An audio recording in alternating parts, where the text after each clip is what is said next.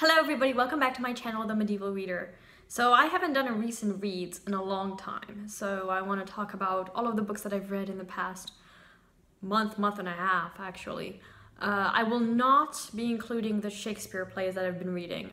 I do weekly reviews for each of those plays, so you can go check those out if you're interested. But I want to talk about the other things that I've read. So first I would like to begin with two plays by Molière, who was a 17th century playwright. I will include all of the information for all of the books down in the description so that you can look them up. Many of these, actually all of these plays that I'm going to be talking about are available in English, and you could probably find them online too, so for free. So anyway, the first is Les Précieuses Ridicules, which is translated as The Pretentious Young Ladies. I read it, of course, in French. I gave it 3 out of 5 stars. It was one of Molière's more misogynistic plays, kind of in the same vein as Shakespeare's Taming of the Shrew. It is not the same story at all. This play is actually ridiculing a movement in Paris where women would gather together in academies, or salons as they were called, and discuss books, and they wrote these enormous novels. I talked about Artamen recently, the longest novel ever written. It's over 13,000 pages. And so Madeleine de Scudéry, who wrote that, belonged to one of these academies. And the women who were going and organizing these events were seen as a threat to the men. And, men were asking, what are these women doing when they're not around men? Why do these women write and read? And, just another example of female education being seen as a threat to patriarchy, which is wonderful. So it is really somewhat upsetting to see Molière ridiculing these women. But I wanted to read it on its own terms, so there are two sisters, Magdalene and Catos, and they speak in all of this jargon. They are clearly not intelligent, learned women at all. And these two men, Mascari and Jodelet, basically pretend that they are very wealthy men who are courting Magdalene and Catos. And in this comedy, you get to see how ridiculous the two sisters are, and it doesn't really read very well. It's there's a lot of slapstick, which I prefer to see on stage, so I'm sure that it would be entertaining to watch. But Molière actually wrote many one-act plays until he started writing 5-act plays later. And this is one of his one-act plays. And one-act plays weren't really published because, they're not very long at all. So this play was actually first published decades after he was already performing them. The second Molière play that I read was Les Femmes Savantes, which is translated as The Learned Ladies. And that one I had a very interesting relationship with this time around. So the first time I read it, I gave it 3 out of 5 stars, just like Les Précieuses Ridicules, because I was like, oh, another misogynistic play. I thought it was funny, but I just couldn't, give it any higher rating. It just was bothering me. I was like, I know it's the time period in which it was written, but I didn't find it funny. But then I reread it recently, and this time I loved it. I gave it 5 out of 5 stars. I thought it was fantastic, and I didn't feel that Molière was particularly targeting women. I didn't feel that he was exclusively targeting women. So you have a mother named Fichtenau who has 2 daughters, and one of her daughters' name is Henriette, and Henriette is not interested in education. She just wants to be a good wife and a good mother. However, the other sister, I forget her name, she does want to be learned, and she reads and writes, and she writes poetry in particular, and the mother is huge on this. So Philemante is basically one of these salonières, these women who run the salon, and she has a tutor named Trissotin. And the tutor, Molière ridicules the tutor and Philemante and anybody who is falling for what Philomante and her whole household think is wisdom. The exception is the father Chrysale and Henriette's suitor Clitandre. So Clitandre wants to marry Henriette, but Philomante, the mother, thinks that Clitandre should marry Trissotin instead, the tutor. And that's the reason why I gave the play a higher rating, was that I enjoyed the play, and I also felt that Molière is really ridiculing a certain type of learning. And so it's not just the women who are being ridiculous, but also Trissotin, who is basically fueling all of this. And it read really well. There was just a lot of really funny lines, really quotable. I thought it was a very tight play, and I loved it for that. Then I read the Odyssey by Homer. By the way, I'm not listing the books in order of when I read them, so I keep saying then, but actually I read the Odyssey, well, I read the Odyssey before the Molière plays, actually. But anyway, I read the Odyssey. I made a spoilery discussion book chat about the Odyssey, which I will link below. I thought it was wonderful. I gave it 4 out of 5 stars. The reason why I couldn't give it 5 out of 5 stars is because I just always have problems with Athena being basically the one who's responsible for Odysseus' victory, and it is pretty violent. I just couldn't believe some of the things that Odysseus did. And yeah, I had some problems with that. But otherwise, it is, I mean, an incredible poem. And it was really interesting to think about it through the perspective of that whole hospitality tradition in the Mediterranean. I read Carolingian Empire by Heinrich Fichtenau. And it was translated from the German. I will include the translator. I forget off the top of my head who the translator was. This I gave 2 out of 5 stars to. This is an old, late 60s, I believe, history of Charlemagne. And I like to read old histories to understand the history of historiography, basically the way in which history has been done in the past century, seeing the development of historical criticism.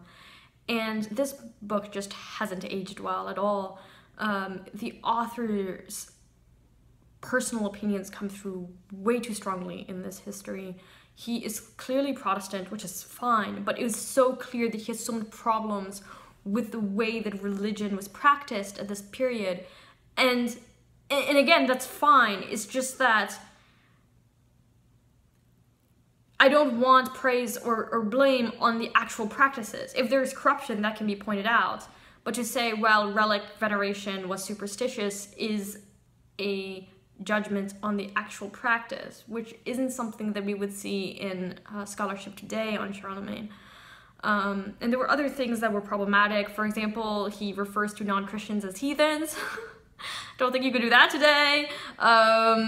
You know, I'm right now reading Johannes Fried's biography of Charlemagne, and it is far superior. So I wouldn't recommend this book, but I'm glad that I read it because it shows how far we have come. Well, I say we, how far historians have come in the past 50 years even. I read Curtain by Agatha Christie, and this was a reread. It is an Hercule Poirot mystery.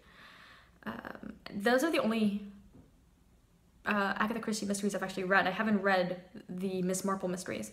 I love Hercule Poirot, and this is definitely not a mystery you read first. This is definitely not, you know, if you don't know anything about Hercule Poirot, don't read Curtain. This is for those who love Hercule Poirot, who want to learn more about him. You get to know him the most intimately in this book, as well as Captain Hastings. I gave it 4 out of 5 stars.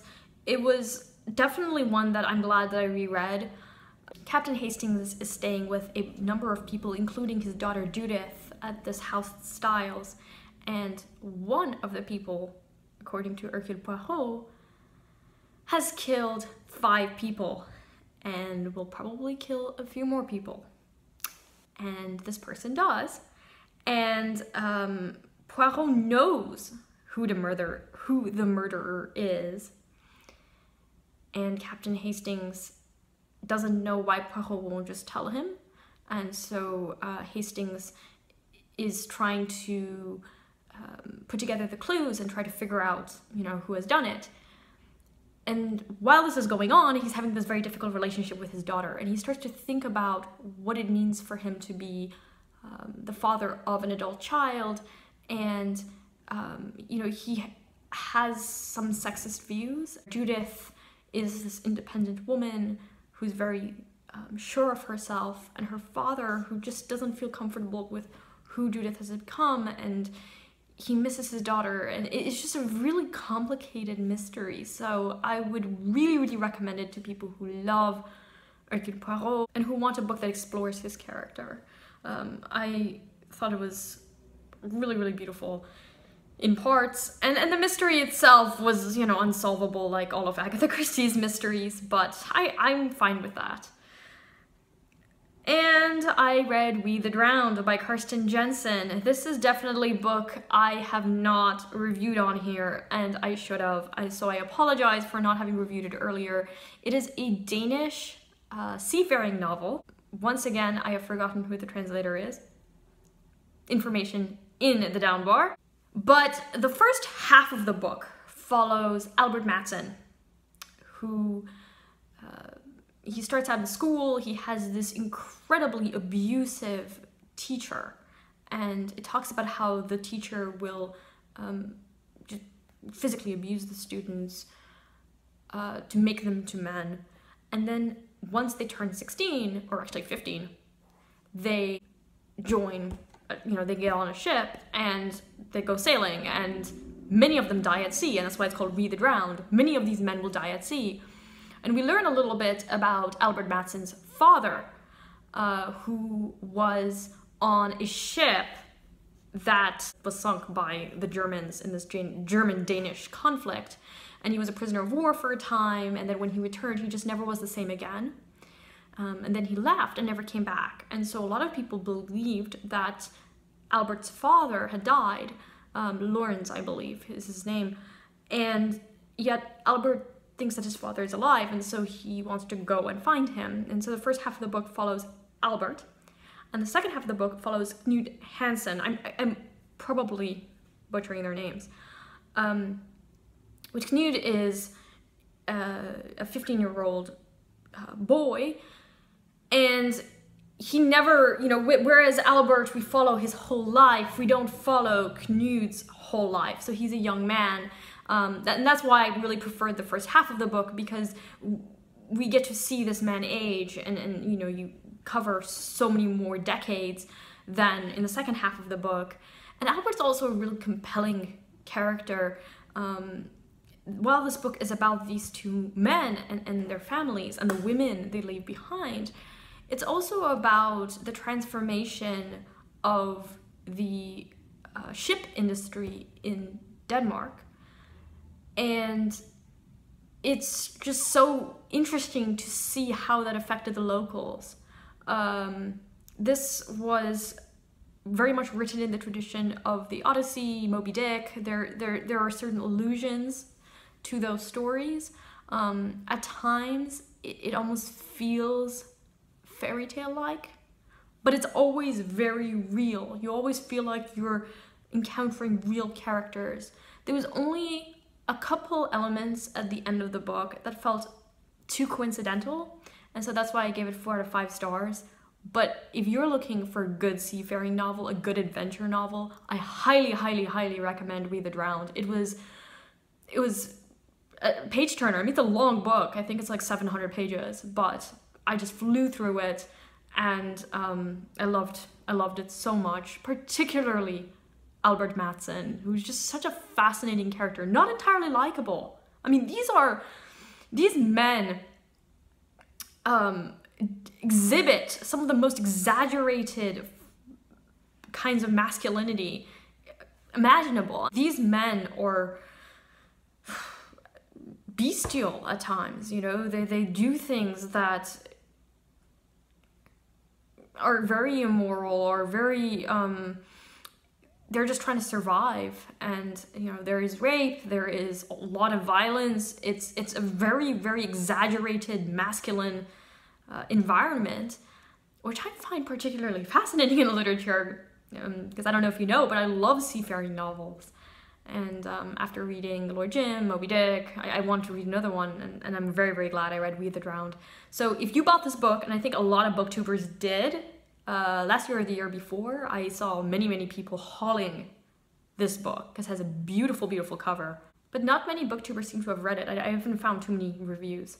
I enjoyed it. I think it was wonderful. So that's my recommendation. And that's all. So let me know if you've read any of these books. And I need to make these recent reads videos more often. And I will talk to you later. Bye now.